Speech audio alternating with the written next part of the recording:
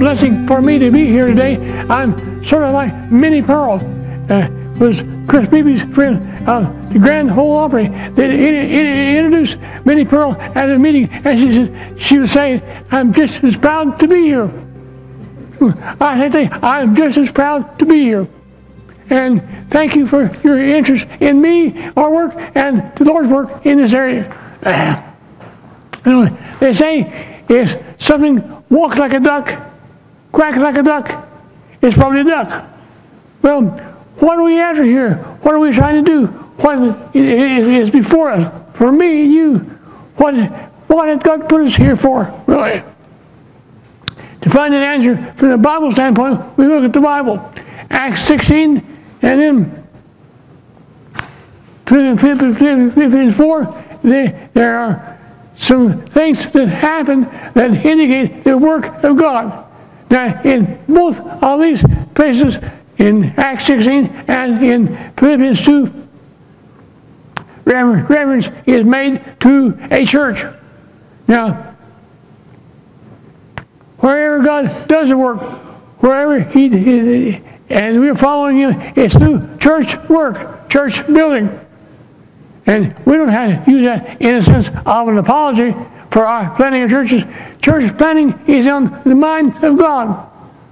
And if you're involved in a church planting church, or a church that has an interest in church planting, then you are involved in the work of God to that extent. And maybe you never go to the field.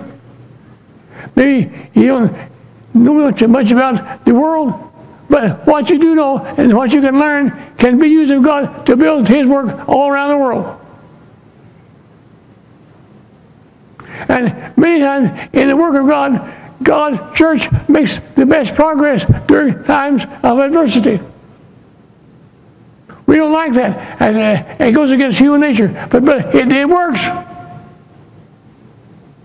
For instance, after World War II, the modern day leadership, the greatest push for missions came after World War II.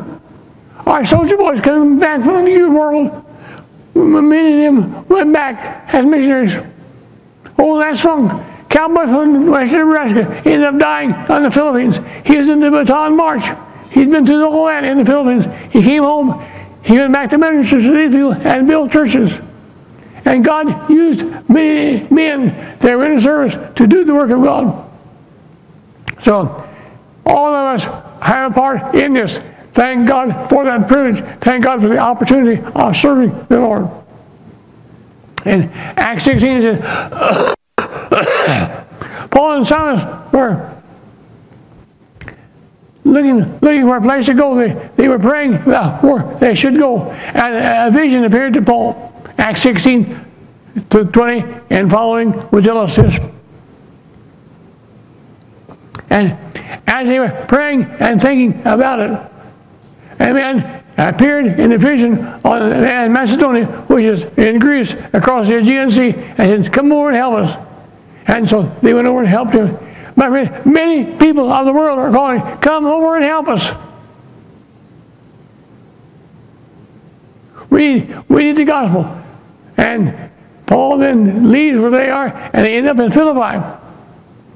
Well, it seems as though they made a big mistake, because Paul and Silas are thrown in prison and set there to rot, and beaten because they're serving the Lord. My friend, anywhere the gospel goes forth, somebody has to pay a price. It can be in loss of position, it can be problems, it can be difficulties involved in the work. And many times, Christians, preachers, missionaries, all have a tendency to, when they're going against stuff, they quit. I know there was a pastor down here in Springfield years ago.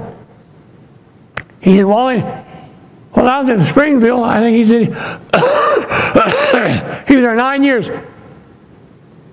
He took a church in the Midwest. He quit that work, and he said, "Wally, in the 9 years I was here, I think," he said, "15 men came to start churches. All of them are gone now. They've all left and not built a church."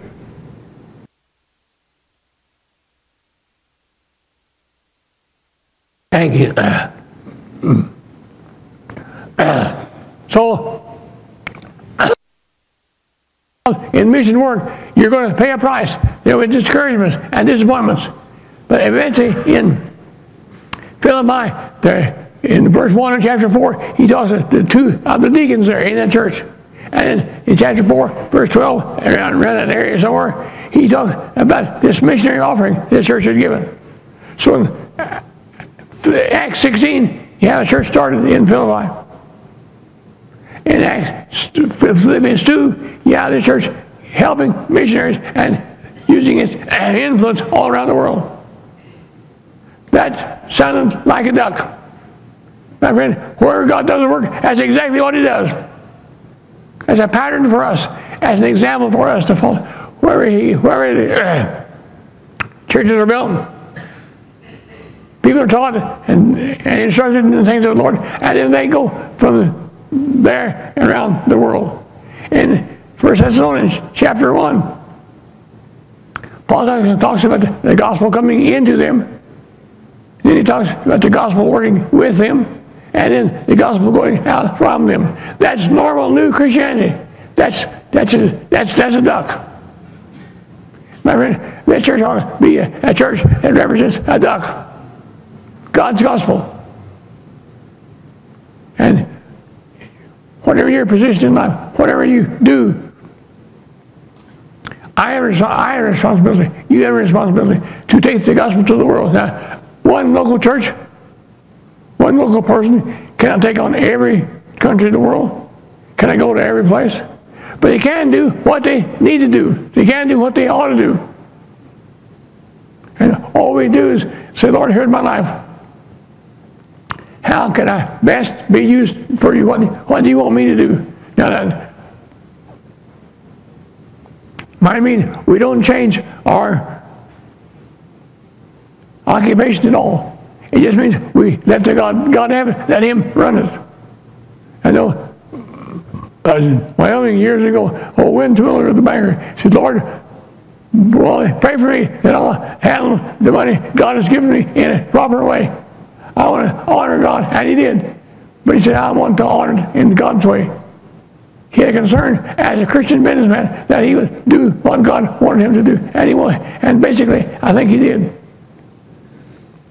So, today, here,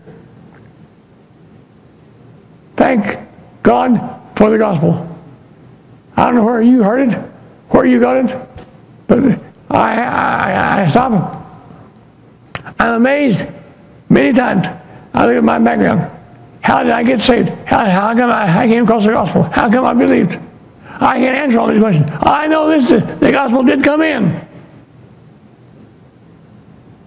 And the gospel did work. And the gospel did lead.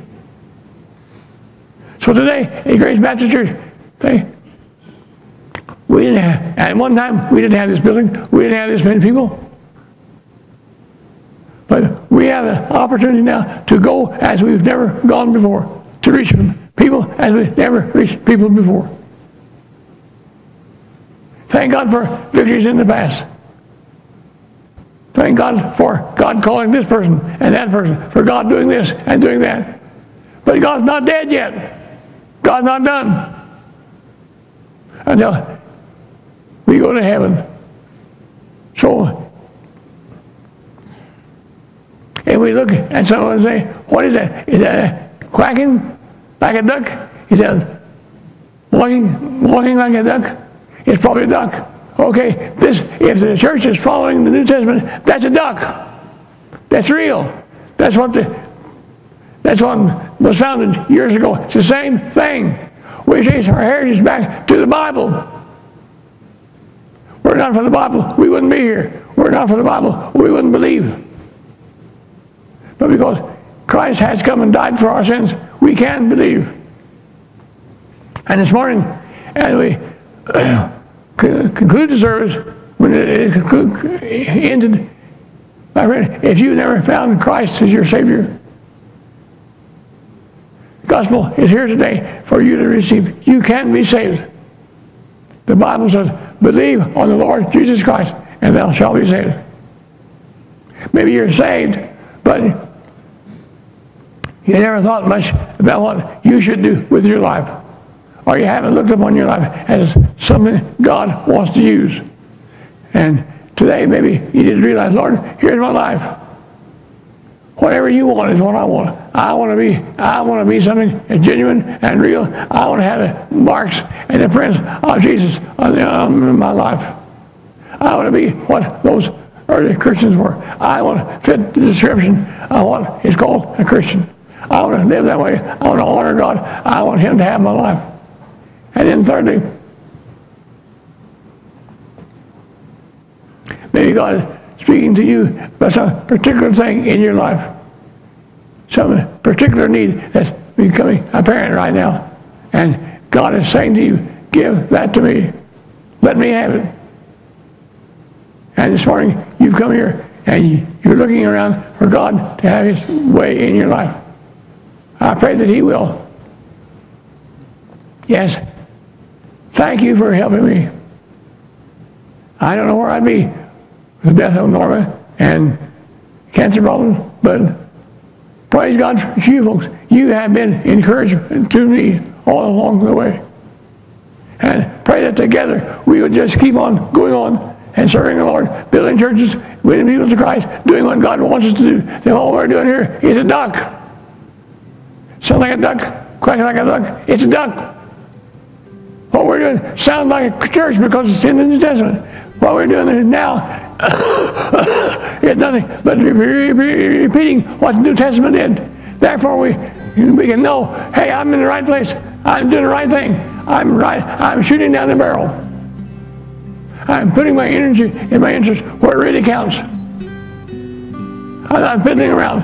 I want to be dead center in God's will. And we can be if we are serving the Lord with the gospel, believing it, practicing it, and giving it to others. That's a real thing. Thank you for having me today. Brother Matt, are you there?